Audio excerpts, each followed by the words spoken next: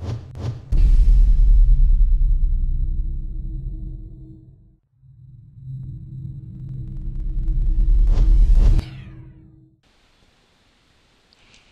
this video we're going to take a look at what's new in ShoeMaker 2015. The next new feature we're going to take a look at allows the user to create tileable materials.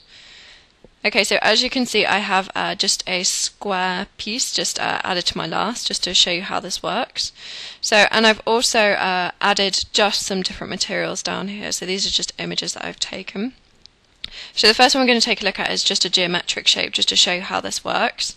So what I'm going to do is I'm just going to make this material a lot smaller so we can take a look at the way it's tiling or not tiling.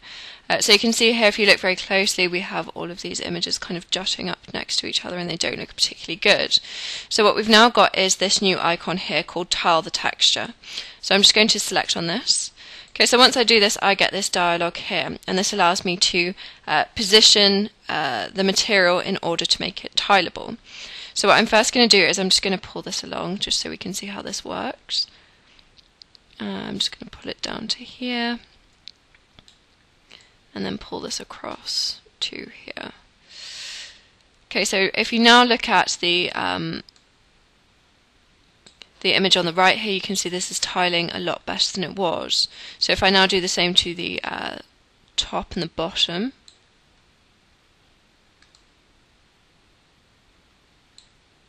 once again you can now see the top and bottom is tiling. It's just slightly out, so I'm just going to lift this just a little bit higher.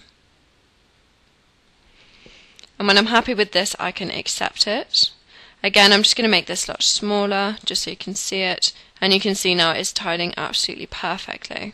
Okay, so if I go to a different material, one that might be more usable, this one maybe here, and again I'm just going to go and make it a lot smaller just so you can see the kind of the holes where it's being tiled, so you can see we've got the length here and here.